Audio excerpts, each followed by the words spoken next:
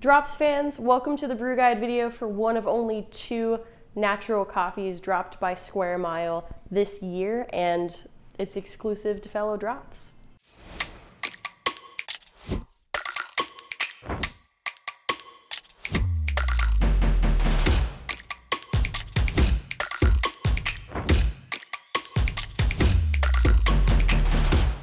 Hello fellow drops fans of coffee everywhere. My name is Haley. I am your local resident neighborhood Q grader, here to talk to you about this exceptional natural Ethiopia from Square Mile that we're dropping today.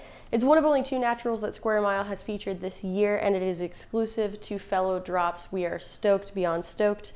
Before I get into why it's so great and wonderful, I'm going to get into how I am brewing it. So I am using 23.5 grams of coffee in to 350 grams of water out. I'm brewing at 205 degrees Fahrenheit. I bloomed at 47 grams, but if you go a little bit over, not a huge deal. And I broke bloom at 36 seconds, was right where I wanted it to be according to my dial. I'm going to pour up to, so I poured up to 150 grams after bloom, and then I'll pour up to 250, then 350. And after my last pour, I'm going to agitate about 5 times or so, so 5 swirls, just to get a little bit extra out of the coffee without adjusting grind size or anything like that, not doing anything too drastic. I ground at a 6 on Ode with SSP burrs, which is about a 5 with Ode Gen 2 and about a 4 Ode Gen 1. So medium to medium coarse. We on the fellow team here are tasting a lot of jasmine, like those white florals, peach rings, lots of green grape, a little bit of elderberry in there too. Very specific taste, I know, but definitely was coming out for us. It's a super clean, natural. We love a clean and clear natural for sure.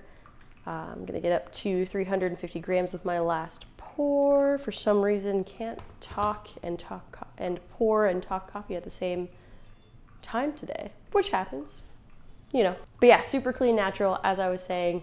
It was grown in the Guji region, the Guji zone, at about 2,100 to 2,150 meters above sea level as well. So a little more details there for you. I'm going to go ahead and agitate about 5 times. Maybe you want to agitate a little bit more, 5 to 10 times. Just depends on how your cup comes out and how it's tasting.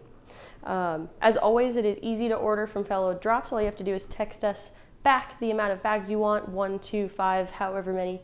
If you don't text us back, we will not charge you or send you coffee. We'll just text you next week with another wonderful selection.